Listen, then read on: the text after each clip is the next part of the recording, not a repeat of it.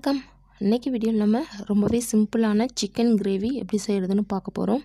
இந்த chicken gravy idli, dosa, chapati, சாதம் எல்லாத்துக்குமே ரொம்பவே பர்ஃபெக்டாக இருக்குங்க. வாங்க இந்த சிக்கன் கிரேவி எப்படி செய்கிறதுன்னு வீடியோவில் பார்க்கலாம். ஃபஸ்ட்டு இந்த சிக்கன் கிரேவி செய்கிறதுக்கு ஒரு பேன் அடுப்பில் வச்சு பேன் நல்லா சூடானதுக்கப்புறமா அதில் 2லேருந்து 2.5 டேபிள் ஸ்பூன் அளவுக்கு எண்ணெய் சேர்த்துக்கலாம். எண்ணெய் சூடானதுக்கப்புறமா 1/2 டீஸ்பூன் அளவுக்கு ஜீரகம், 1/2 டீஸ்பூன் அளவுக்கு சோம்பு சேர்த்துக்கலாங்க. இது ரெண்டுமே நல்லா பொரிஞ்சதுக்கப்புறமா இப்போ இதில் நம்ம பெரிய வெங்காயத்தை இந்த மாதிரி பொடியாக கட் பண்ணி சேர்த்துக்க போகிறோம். ஒரு பெரிய வெங்காயத்தை கட் பண்ணி எடுத்து வச்சுருக்கேன், அதை சேர்த்துக்கிறேன். சேர்த்துட்டு வெங்காயம் நல்லா பொன்னிறமாக சிவந்து வரணுங்க. அது வரைக்கும் நல்லா மிக்ஸ் பண்ணி விட்டுக்கலாம்.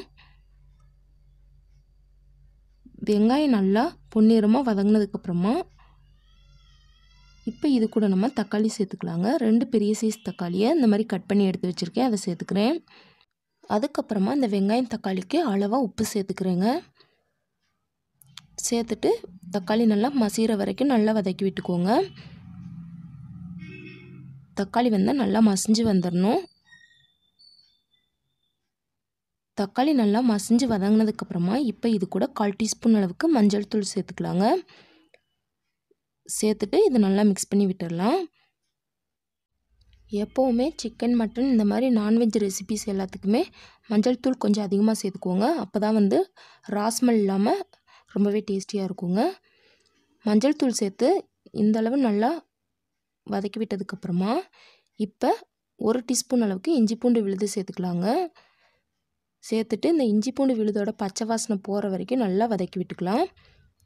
இஞ்சி பூண்டு விழுதோட பச்சை வாசனையெல்லாம் நல்லா போனதுக்கப்புறமா இப்போ இது கூட நம்ம சிக்கனை சேர்த்துக்கலாங்க. நான் 1/2 கிலோ அளவுக்கு சிக்கன் எடுத்து நல்லா கழுவிட்டு எடுத்து வச்சுருக்கேன். அந்த சிக்கனை இப்போ இதில் சேர்த்துக்கிறேங்க.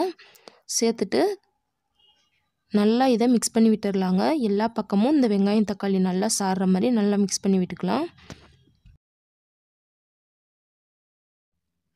சிக்கனை சேர்த்து இந்த அளவு நல்லா மிக்ஸ் பண்ணி விட்டதுக்கப்புறமா இப்போ இதை நம்ம மூடி போட்டு ஒரு 5 நிமிஷம் சிக்கன்லேருந்து நல்லா தண்ணி பிரிஞ்சு வர வரைக்கும் வேக வைக்க போகிறோங்க.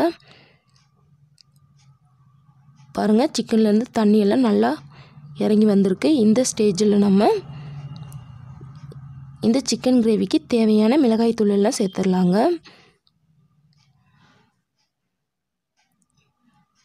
1 டீஸ்பூன் அளவுக்கு தனி மிளகாய் தூள், 3/4 டீஸ்பூன் அளவுக்கு கரம் மசாலா, 2 டீஸ்பூன் அளவுக்கு மல்லித்தூள், அதாவது தனியாத்தூள். இது எல்லாத்தையும் சேர்த்து நல்லா மிக்ஸ் பண்ணி விட்டுடலாம். இந்த மசாலா எல்லாமே உங்கள் காரத்துக்கு தகுந்த மாதிரி சேர்த்துக்கலாங்க. நீங்கள் ரெடிமேட் சிக்கன் மசாலா சேர்க்குற மாதிரி இருந்தால் 2.5 டீஸ்பூன் அளவுக்கு சேர்த்து இந்த மாதிரி நல்லா மிக்ஸ் பண்ணி விட்டுக்கோங்க.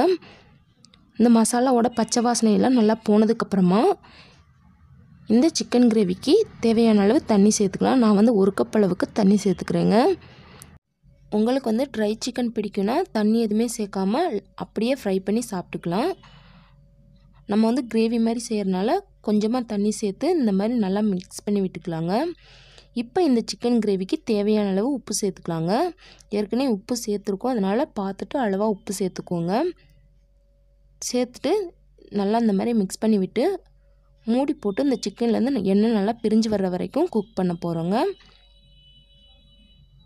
ஒரு 5 நிமிஷம் நல்லா மிதமான தீயில் இதை நல்லா வேக வச்சிடலாங்க. பாருங்கள், சிக்கன்லேருந்து எண்ணெயெல்லாம் நல்லா பிரிஞ்சு வந்துருச்சு. இந்தளவு குக் ஆனால் போதும். சூப்பரான சிக்கன் கிரேவி ரெடி ஆயிடுச்சுங்க. கடைசியாக கொஞ்சமாக ஒரு கொத்து கருவேப்பிலையை இந்த மாதிரி கிள்ளி இதில் சேர்த்துக்கலாங்க. இந்த கருவேப்பிலையோட ஃப்ளேவர் கடைசியாக சேர்க்கும்போது ரொம்பவே சூப்பராக இருக்குங்க. அவ்வளோதான், நம்மளோட சிம்பிளான சிக்கன் கிரேவி ரெடி ஆயிடுச்சு. இப்போது ஸ்டவ்வை ஆஃப் பண்ணிவிட்டு அப்படியே சூடாக சர்வ் பண்ணலாங்க. ரொம்பவே சூப்பராக இருக்கும். நான் முன்னாடியே சொன்ன மாதிரி இட்லி, தோசை, சப்பாத்தி, சாதம் எல்லாத்துக்குமே ரொம்பவே பர்ஃபெக்டாக இருக்கக்கூடிய இந்த சிக்கன் கிரேவியை உங்கள் வீட்டில் ட்ரை பண்ணி பார்த்துட்டு எப்படி வந்துச்சுன்னு கமெண்ட் பண்ணுங்கள். இந்த வீடியோ உங்களுக்கு பிடிச்சிருந்தால் லைக் பண்ணுங்கள், ஷேர் பண்ணுங்கள். மறக்காமல் சமையல் செய்வது எப்படி நம்மளோட சேனலுக்கு சப்ஸ்கிரைப் பண்ணிக்கோங்க. தேங்க்ஸ் ஃபார் வாட்சிங்.